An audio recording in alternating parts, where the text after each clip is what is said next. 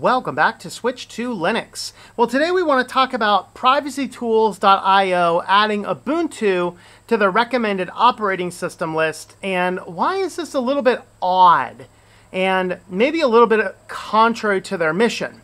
Let's discuss that.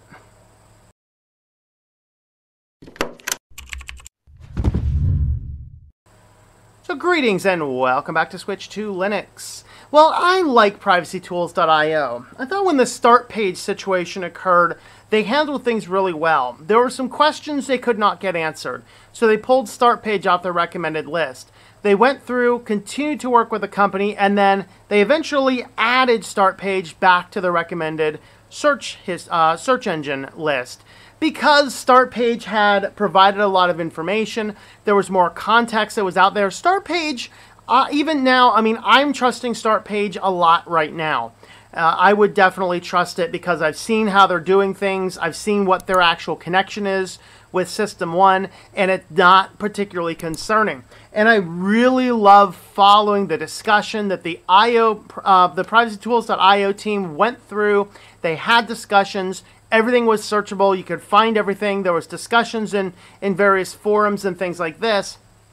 And I thought that that was really good. And still to this day, they have a lot of really good recommendations on there. But what has me interestingly concerned is this weird shift to throw Ubuntu up on the list. And it makes me wonder, speculatively, is there something else going on behind the scenes? So somebody asked me to look into this, and I reached out to them for some comment. I'll read you what their comments were in a moment. But somewhere after June, so in the June 10th snapshot on Internet Archive still lists Debian, Fedora, and Cubes as the recommended operating systems. Now, sometime after that period of time, they broke this down into introductory operating systems and advanced operating systems, and some Tor-focused operating systems for the desktop. There's other ones. I'm not getting into mobile here. Well, what they did is under introductory operating systems, now they have Fedora and Ubuntu listed. I went to see if I could find any comment and discussion as to when and why Ubuntu was added.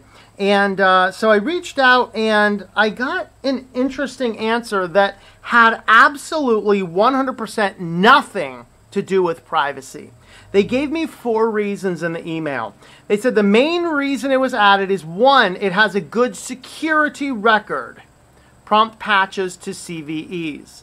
Number 2, decent QA, quality assurance, on release, and hardware vendor support. Number 3, 6-month release cycles are nicer for desktop use than Debian stable release cycles. And number 4, generally more polished for desktop users and new users. Is this all true or not? That's an interesting question because all of these seem to be user experience and security. Now, security is important, but security and privacy are 2 different things. Privacy is an operating system preventing any form of data collection upon you to see and determine how a person is being used, or even to determine if the service is being used. I will include that under privacy. Security is how clean does the system keep from intrusions. 2 completely different things. So we have all of these here. A good security record. This is security, not privacy. Decent QA, that's actually debatable. Ever since like 1604 was the last really good release of Ubuntu that wasn't a dumpster fire on release. At least as far as the LTS cycles. 6-month release cycle, nicer for desktop use than Debian stable release cycles. Okay, I will agree with that when comparing to Debian, but there's other distributions that do a better job. Generally more polished for desktop users and new users. I'm going to disagree with that last statement as well. I think if you're going to use these methods as your approach, Mint fits this better than Ubuntu does. Okay, in fact, Mint has more cycles.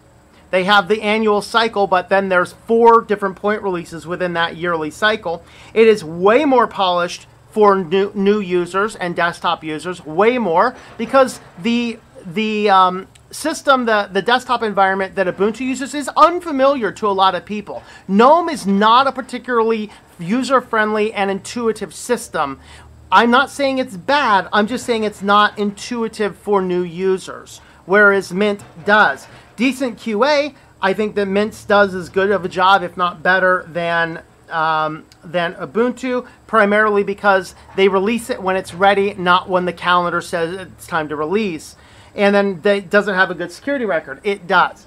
Now, what's the concern with Ubuntu?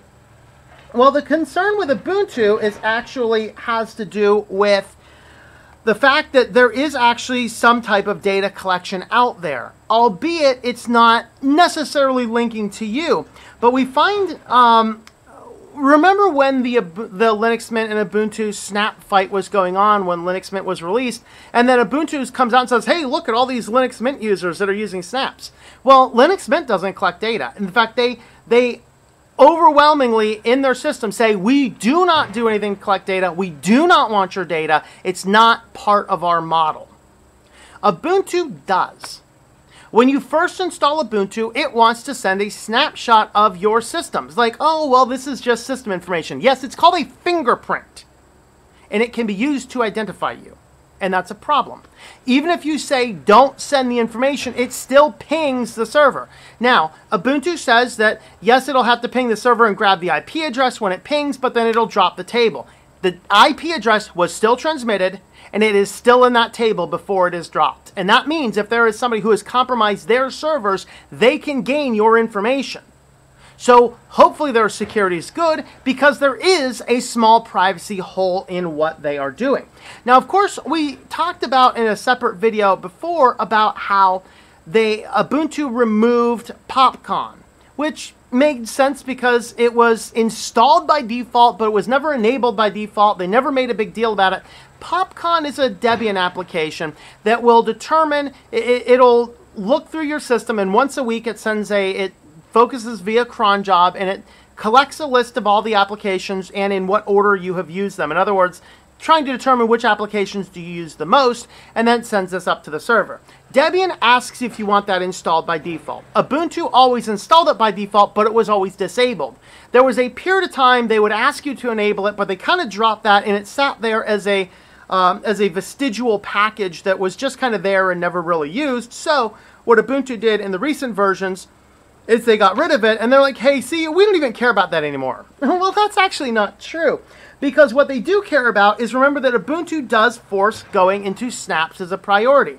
Are you forced on snaps? The answer is no, but they make it easier and more convenient to use snaps to steer people towards the direction of using snaps. But it turns out that snaps, the reason they want to do that, and the reason PopCon was not important, is because snaps collect data.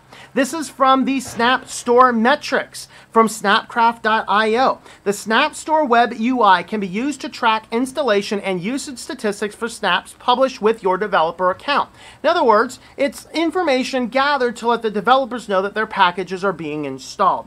To accomplish this, the store assigns an anonymous identifier, the device serial, to every new Snapd client it sees. The exchange usually happens when a new installation contacts the store, and the identifier persists for the lifespan of the machine. In other words, if somebody can compromise your real hardware and extract that identifier, you can be de-anonymized because of the Snap Store. Systems running Snapd will periodically make a fresh request to the store, checking the most recent release of each installed snap. At that moment, they inform the store of their device serial along with a list of currently installed snaps. The store simply infers the list of active applications from the client's requests in a given period. In other words, if it's there, it assumes you're probably using it, but that may or may not be accurate. All web UI metrics, plus a few additional ones, and I couldn't find any information on those additional ones, are available in the Store Metrics API. This can be used by developers and ISVs to easily integrate Snap Store data into any internal dashboards. To access the Snap Store, snapcraft.io/store, log in with your developer account credentials. See using the Snap Store if you don't have an account.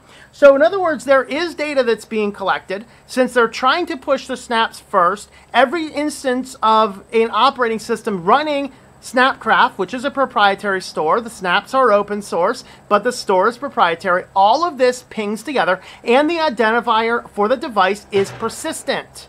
This means that yes, they are collecting data, that yes, it's possible, albeit unlikely, possible to de-anonymize. But if you go back and look at several other operating systems that are like, we don't care what you're doing, way more private.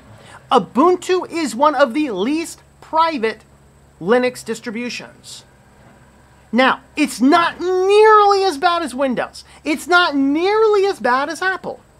Those two there, like Apple, you can easily turn everything off. Windows, you can't turn everything off. It's just impossible unless you're using a Pro edition. And even then, it becomes more difficult. But Linux itself, even Ubuntu, it is still way better than Windows 10. Still way better than Apple. But it still is collecting data. It's still tying in sources. It's still harvesting data and sending data around. So why PrivacyTools.io would add Ubuntu to the list, forsaking thousands of other Linux distributions that are probably a lot better, is a very shady thing. But they should also have a notice about snaps, because snaps themselves, as we've seen from Snapcraft's own website once again, that they are indeed collecting information. So that is why it makes no sense that PrivacyTools.io, which looked at start page under a magnifying glass, silently adds Ubuntu with apparently no discussion. And when asked about it, they only gave me security-related things, not privacy-related things. Guys, this is why I like Linux Mint. It is more intuitive. It is more private. They explicitly do not collect or want your information. There's several other Linux distributions, nearly everything in Arch. They don't collect or want your information. Everything in Debian, they don't want or collect your information unless you explicitly opt in with Popcorn. These are some interesting questions, and it makes me wonder, is there something else going on here that we're not seeing? Those are my thoughts. Let me know your thoughts in the comments down below. Thank you for watching this video from Switched to Linux. This channel would not be possible without the backing of the program supporters scrolling on the screen now. You can be a supporter at Patreon at patreon.com/TOMM or at thinklifemedia.com. I also want to thank the open source community who creates such excellent software that makes producing this show possible. Please remember to support your software communities. Thank you, and I hope that you enjoy switching to Linux.